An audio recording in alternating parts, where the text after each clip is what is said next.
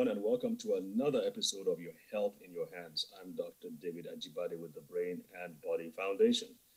Now, one of our goals with this whole teaching and this series, especially during this COVID-19 time, is to help you, the layperson, understand how to better take control of your health and avoid getting sick. But even if you do get sick, you should know what to do. And of course, you can't do anything without the help. Well, let me take that back. There's something you need to do for yourself, which is, in this case, building your immune system, wearing your masks, and doing all the other things that the CDC, the NCDC advises you to do. There's also the government's responsibility and the healthcare professionals' responsibility, especially if you do get a more severe case of the virus. And therefore, you need to know what questions to ask, and you need to know when to go to the doctor. You don't want to be a hero. You want to make sure that you seek medical attention as quickly as possible. And there are lots of ins and outs of those things, but it's really important, most important, that you know what to do and are fully equipped so that when you do get the virus, and remember I didn't say if, because pretty much everybody's going to get in contact with the virus. You just want to be one of the statistics that's in the winning side and not on the losing side. And so that's why we're doing all these episodes, to educate you, to inform you, to empower you. And I'm particularly happy about today because I have a very close and older friend who was actually my roommate in medical school and who eventually got into infectious diseases, and he's now based in the United States. So without further ado, I'm going to say welcome to the show, Dr. Segun Nisi. Thank you very much, Dr. Ajibade. It's a privilege of being on your show. We're glad you could make it. I know it hasn't been easy. You've been extremely busy, especially during this COVID-19 time. But we are proud of what you're doing. And just tell us a little bit about your story and how you got to be in this stage. Because I remember when we were roommates in medical school, it was always about orthopedic surgery. And so now you're in ID, infectious disease. How did that happen? Okay, thank you very much for the question. So I finished medical school, like you said, University of Ibadan. Hey, great you are. Also University of Ibadan. And after that, I did National Youth Service in Plateau State. And then I moved back to Lagos. I was in private practice for about a year. And there was an opening to go to National Orthopedic Hospital, Igobi, and I went there to study orthopedic surgery. At that time, I had a thought about going abroad to further my studies, and I had a discussion with one of my friends, Dr. Ajibade, and we thought it would be nice for us to study health finance and management, or health policy and management. And so that's how our interest in studying abroad came about. And so I applied to various colleges in the United States, and I got admission to Johns Hopkins, and I proceeded there to do a master's in health finance and management. So that sort of opened my eyes to other possibilities within the healthcare system. And so I took my licensing exams in the United States. And at that time, I made a decision that I wanted to do infectious diseases. And the reason is because, sorry? Yeah, okay, you're about to tell me why. So that's because I find it very, very interesting. I find it very, very fascinating. One of my favorite TV shows are the ones that involve investigating various things, whether it's, spy movies, or whether it's infections, or whether it's crime. So I found it very, very challenging. I found it very, very, exciting, because it's not an easy specialty. It involves looking for clues so that you can make a diagnosis and treat the patient appropriately. So I found a thrill in doing that. And that's why I went into infectious diseases. Interesting. And where did you do your residency?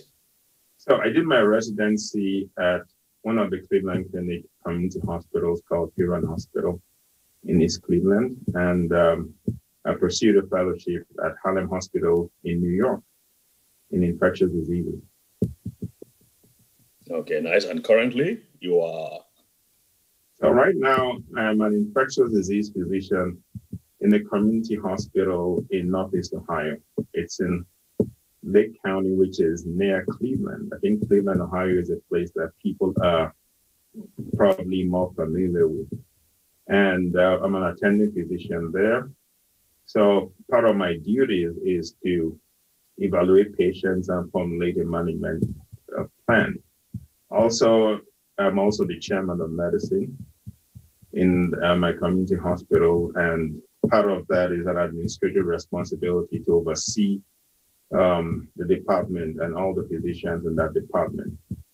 Also, the chairman of infection control committee in another community hospital, which is a university hospital in Geauga. It's about 20-30 minutes from downtown Cleveland. And so I provide guidance when it comes to infectious disease management, infection control there. And finally, in another community hospital, I'm the chairman of the antimicrobial stewardship committee, just ensuring that we give the right antibiotic for the right condition at the right dose, right duration, so that we can reduce the spread of resistant organisms in our patients. So I wear quite a lot of hats. Wow. Where do you find time to sleep? At night. I thought you were going to say sleep. What is that? What does sleep mean?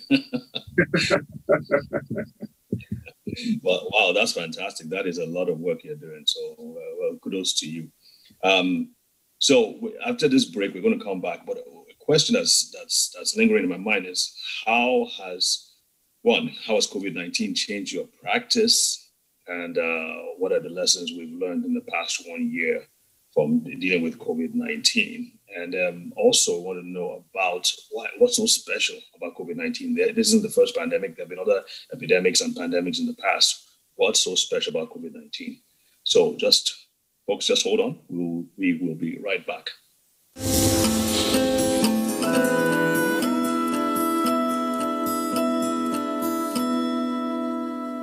Welcome back, folks. I am here with Dr. Segun Ogunlesi, who is an infectious disease specialist working in about 3 different hospitals. I don't know how he does it.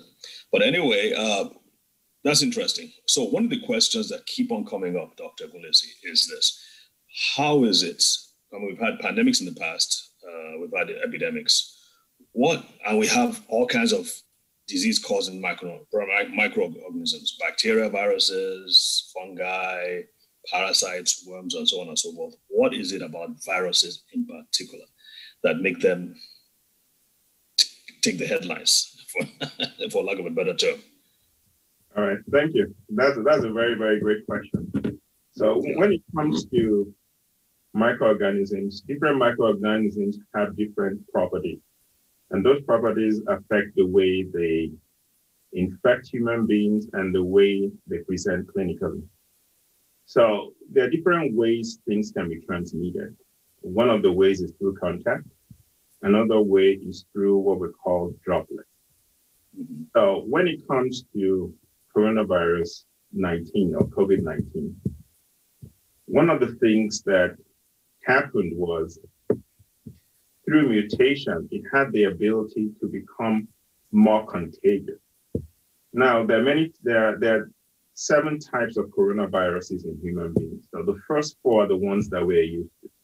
At least half of us have been infected by the first 4 types of coronavirus. And they tend to cause mild illnesses such as, runny nose and mainly runny nose, things that we don't really pay much attention to. But in 2002, 2003, there was a major mutation among the coronaviruses. And that was what, for the first time, caused a severe acute respiratory syndrome. What that means is, instead of just having something causing a runny nose, you now have an infection that involves the lungs. So infections, the runny nose is a mild infection. You can use nasal decongestant. But when something starts to affect the lungs, it starts to affect people's ability to breathe and ability, to function, because the lung is one of our vital organs. So that happened in 2002, 2003.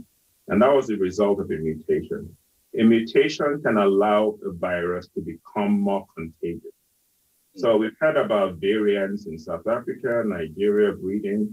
What happens with those variants is that even as contagious as the coronavirus has been, this has given it the ability to become more contagious. So how do people get the coronavirus? Through contact, touching a surface, and then touching the face, eyes, or the nose. Or when someone sneezes, and if you're within 6 feet of that person, then you can get the coronavirus. Now, there are other viruses that exist, but they're not as contagious because they don't have those properties. Mutations give you abilities that other people who are not mutants don't have. So that's the issue with the coronavirus. And so 2002, 2003, we had the first coronavirus. It was deadly in the sense that probably about 10% of people that had it died of it, but it wasn't highly contagious as this one. So what happened was it stayed mainly within the healthcare system and sort of fizzled out because of all the infection control practices and so on and so forth. Then in 2013, 2014, we had the sixth coronavirus, which moved from camels to humans. Saudi Arabia, Kenya are the countries that have that. And what happened was that also had a higher mortality rate, but it wasn't as contagious. Viruses tend to give up one. It's either you kill or you're contagious. The worst case scenario is when you are as contagious as you kill. So the coronavirus we're talking about, the mortality rate or the death rate is probably about maybe 0.5 to 1%. That's what we think. With time, we might find that it might be lower, it might be higher. But this virus has become more contagious. That is, the ability to spread from person to person. For you to have a pandemic, you must have an ability to spread from person to person that is beyond the other types of viruses. So what we found out in the United States is that this is the flu season. In my state of Ohio, we barely have 100 cases of the flu, but we're still having, at this time when things are getting better, we'll have up to 1,000 cases of the coronavirus in one day. Yeah, our masking and social distancing is making the flu almost non-existent, but it's not strong enough, or it doesn't go far enough to prevent the transmission of coronavirus from person to person. So the viruses have those abilities through mutation to transmit from person to person in a way that they wouldn't have without that mutation. So that's interesting. That's interesting. So basically, you're saying that people are not having the flu, and this brings another, may touch on it, the conspiracy theory, and that people are saying that, oh, well, everything is switching to coronavirus now. People are not having flu anymore. They're not having cancer anymore. They're not having heart disease anymore. It's being changed to read coronavirus instead of flu. But what you're saying, you just said just now that the flu, the masks and social distancing are effective against the regular flu, but not effective against the coronavirus.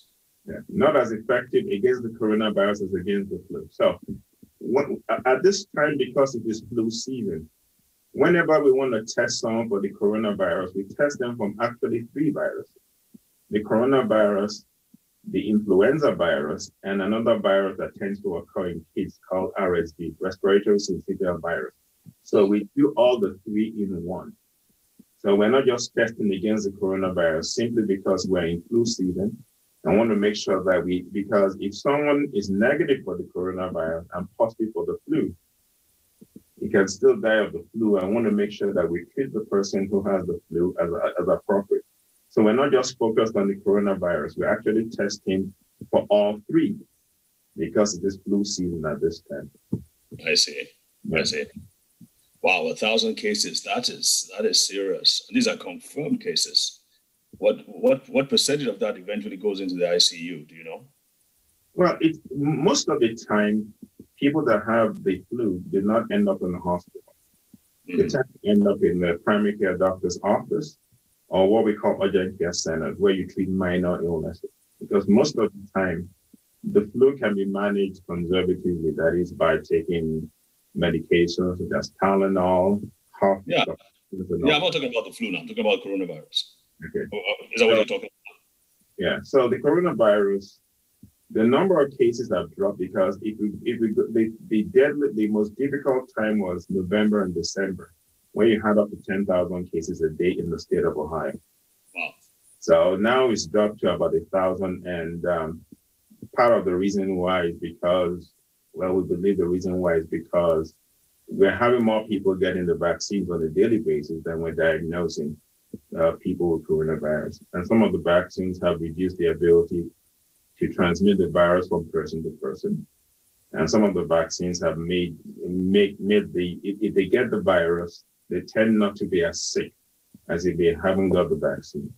So the overall strategy, because there are two ways to deal with this kind of virus. One, let it go through the whole population. But then that's in the United States, you have about 360 million people. At a 0.5% rate, you're talking about millions of people, over 1 million people. Now, that's one way to do it. But also the problem with that is we can't stomach that number of deaths.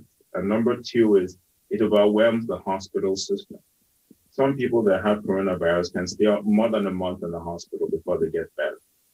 So the other way to do that is how do you get the population immune to the coronavirus without getting infected with it?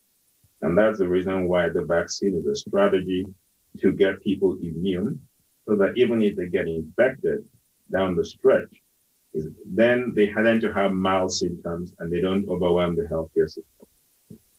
That makes sense. All right, we're going to take a quick break now, folks. Don't go away.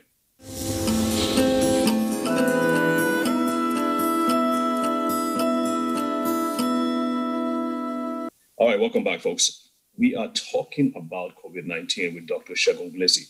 Doc, let's talk about vaccines, because that's on people's minds now, and Nigeria is soon going to start distributing vaccines. I think about 4 million last count. A lot of people are saying it's a prank. It's going to cause, they're going to put chips in our bodies. They're going to program us into zombies. Please tell us about it. Okay. So vaccines are not new. They are things that have been used to deal with infectious diseases in the past. As we very well know, in the past, we've had problems with smallpox, and that has been eradicated with vaccines. We also had vaccines, oral polio vaccines, and I believe that Nigeria has eradicated oral polio. So vaccine programs in Nigeria are things that have been done successfully in the past. Now, when it comes to COVID-19, I can understand why people may be hesitant about vaccines, because part of what they hear is it's a new formula and we're not really sure about it. So the COVID vaccines that have been approved, I'll talk about the Moderna, the Pfizer, the Johnson & Johnson. These are vaccines that use what is called messenger RNA. Messenger RNA is a molecule that is sent from the gene, the DNA, that codes for a specific kind of protein. Codes for your eyes, codes for your skin, and so on and so forth. Now, messenger RNA technology is not new. It's something that has been worked on for probably over 30 years now. But it hasn't been deployed in the area of vaccine. And that's because the need hadn't arisen. They tried to use it for other things like sickle cell and cancer. So that technology is over 30 years old. The technology putting it in what they call nanoparticles, which is like a fat covering, is something that is not new also. This was finalized around 2014. So it's something that has been used in the past for various things, such as, like I mentioned, sickle cell and so on and so forth. But when the COVID-19 pandemic came, they thought we could use this when it comes to the virus. The purpose of the vaccine is to send a message to your body to produce something called the spike protein. When you look at the coronavirus, you see what appears to be spikes on the surface. And that spike protein is so important because that's what it uses to open up the cell and infect the cell. So when it comes into my arm, what it does is my arm's immune system will pick it up and swallow it up and process it. That mRNA is going to last for a few minutes. But before those few minutes pass, it sends a message to my body to produce a particular kind of protein called the spike protein. When that protein is produced, my immune system will say, this is new, and produces an antibody, which is an immune response to that. And that gives protection up to 94-95% against the COVID vaccine. For how long? So, for how long? How long is that? How long that is, because the studies were done middle to late last year. So until we test people this year, we can't really give a definite answer. But we've got very, very good results. The side effects are minimal for most people. Some people may have some adverse effects, but from my experience talking to my colleagues, my siblings who have gotten the vaccine, within 48 hours, those symptoms resolve. So it's a vaccine that has been very, very well tolerated. Two of my siblings have gotten it. My mom has gotten one dose of the vaccine. So I'm very, very comfortable with the vaccine. Okay. Well, thank you for laying out fears. As we always say, people should ask questions. They should investigate for themselves, and should be ask questions. Basically, just people are always saying, "Oh, there's going to cause all kinds of problems here and there." But again, the final analysis, you do need to ask questions and be convinced for yourself. So thank you, Dr. Ogunlesi. I think our time is up. Do you have any final questions and tips for our people in Nigeria? Well, what I'd like to say is that Nigeria is a great country. It has great people. The COVID vaccine cannot take us down. Let's work together to deal with the vaccine, to deal with the virus. Less mask, less social distance, and let's consider getting the vaccine so that we can get our economy back on track and our people safe. Thank you very much. Thank you, sir. We appreciate it. Well said, Doc. And folks, also remember, you need to strengthen your immune system. Vitamin D, vitamin C, and of course, zinc. These are safe things that can be used to boost your immune system, in addition to everything else that is out there that is available for you guys, as Dr. Ogunlesi has said. Till then, remember to stay safe, stay strong, and you can watch our videos on our website and on NTA's website. So see you next week. God bless. Bye.